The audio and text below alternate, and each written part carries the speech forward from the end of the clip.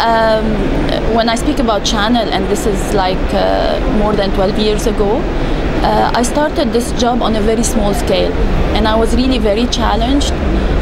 You don't come from the sales expertise, you're just a software developer. You might be a good developer, but how much we can trust you, when it comes to sales. But I started on a very small level, doing maybe smaller partners across the GCC, then Levant region, and my managers used to challenge me, giving me the most difficult countries.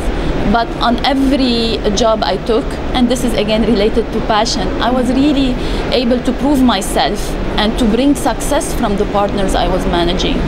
And then I moved on for several roles within the same company, and then I changed and I went to a reseller. Whereas